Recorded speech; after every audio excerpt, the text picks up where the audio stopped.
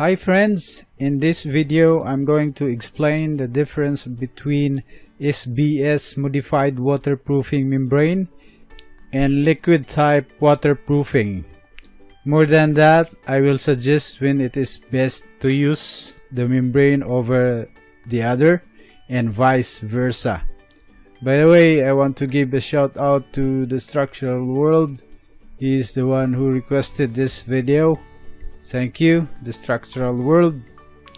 Going back to our topic, the materials we mentioned earlier are important to discuss because of their popularity.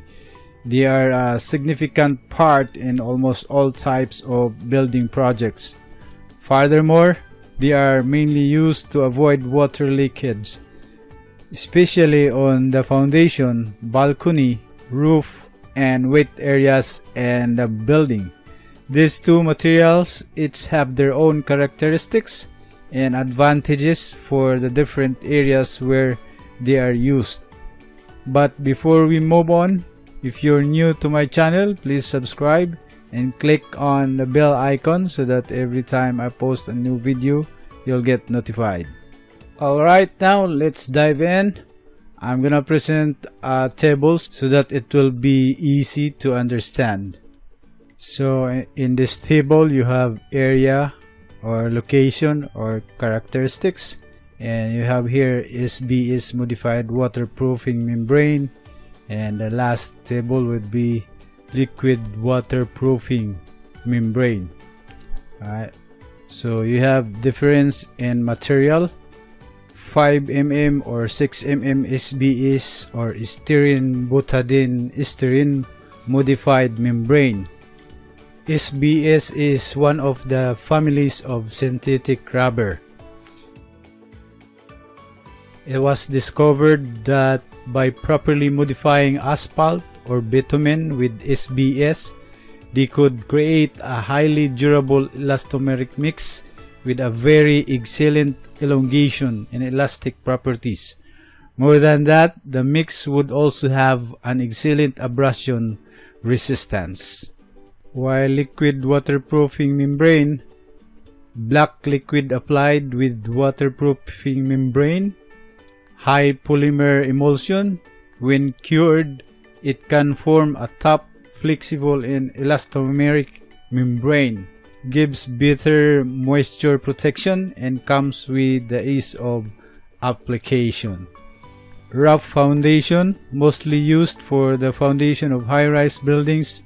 Its depth is 16 meters to 50 meters from the ground, but this factor can vary depending on the type and height of the structure. Use SBS modified waterproofing membrane for the rough foundation area. The waterproofing membrane is advisable because it can withstand high water pressure. The rough foundation commonly has a depth of 16 meters from the ground to 50 meters.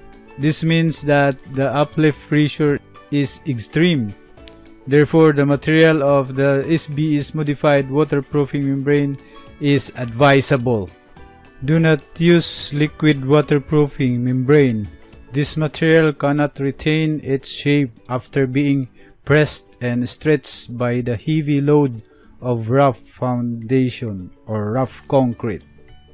On matte foundation is the foundation used in shallow foundations such as low-rise buildings, malls, supermarkets, etc.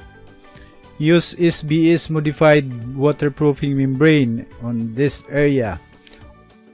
Although the matte foundation isn't as deep as the rough, the SBS modified waterproofing membrane is still advisable, especially for projects near the seashore. Just like our project, the Square, the matte foundation lies at 5 meters below ground with a water level 2 meters below ground. Do not use liquid waterproofing. The liquid applied cannot withstand long periods under high pressure. On isolated footing. Isolated footing is used in the foundation of factory buildings, warehouses, residential houses, etc. use SBS modified waterproofing on this area. This is used when the footing is below the water table. The water will surely percolate the footing if there is no SBS modified membrane applied to it. Water ingress would be avoided. You can also use liquid waterproofing. If the footing is above the water table, then apply this material. Even if there is no uplift pressure, you can still use this for its practicality. With areas such as kitchen, bathrooms, comfort rooms, or toilet, do not use SBS modified membrane. SBS modified membrane is not necessary in these areas. This is because there is not much pressure and the toppings above it are screed and tiles. Use liquid type waterproofing membrane on this area. It is advisable to use this material because it is less thick. It is 1 mm to 3 mm. It will affect the elevation or level of the FFL if you have a thicker waterproofing material. This is one of the reasons why I don't advise SBS modified membrane. On balcony and terrace. Balcony and terrace of a hotel or high-rise residential building, use SBS modified waterproofing membrane on this area. SBS modified membrane can be used in these areas. Just make sure that the design of balcony can accommodate a thickness of 5 or 6 mm of the SBS membrane. You can also use liquid type waterproofing membrane. This material can be used if you want to avoid complicated installation processes because you won't need a primer. In other cases, you'll need to dry out the primer before you can apply the actual waterproofing material. Roof of a high-rise building or low-rise building, roof deck, upper roof. Use SBS modified waterproofing membrane on this area. Because of the wide area of the roof and the presence of heavy MEP installations, it is advisable to use SBS modified membrane on the roof. Do not use liquid type waterproofing. Roof is an open place, and when a heavy downpour comes, this material might not withstand prolonged rainfall. On swimming pool on a high-rise building, at roof deck, or even at ground floor. Use SBS modified waterproofing membrane. It is advisable to use SBS modified membrane in this area. Swimming pools contain heavy weight of water above the waterproofing. Use liquid type waterproofing on this area. Use this material on the 4th layer. Remember, 4th layer. This waterproofing will protect the 3rd layer gunite because within gunite there is reinforcement. Right? On attic slab. Attic slab is made above substation of a high-rise building and electrical rooms. Use SBS modified waterproofing membrane on this area.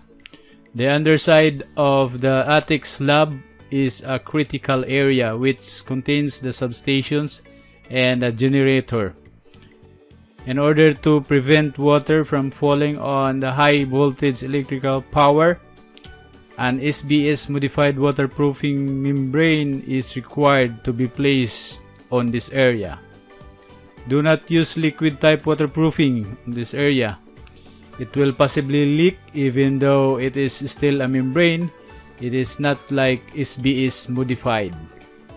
On external wall behind cladding. This is behind cladding, which may be a glass cladding, GRC cladding, or granite cladding to protect the wall from water ingress. Waterproofing is required on this area. Do not use SBS modified waterproofing on this area due to the criticality of the application involved with the external walls of a high-rise building. The SBS modified membrane is not advisable. It is practical to use over external areas with a height of 50 meters or above. Use liquid type waterproofing membrane on this area. It is very practical to use liquid waterproofing on this area because it can be applied with brush or roller. Alright, that's it. I hope you've learned a lot with our video today. If you have something in mind that you would like me to explain and discuss, please write it down in the comment section and I'll surely create a video for you. Again, shout out to the structural world. Thank you for your request. Guys, don't forget to subscribe and click the bell icon so that you will get notified every time I post a new informative video like this. There are 2 other interesting videos appearing on your screen. You might want to check them, so please click the video now. Thanks a lot, guys.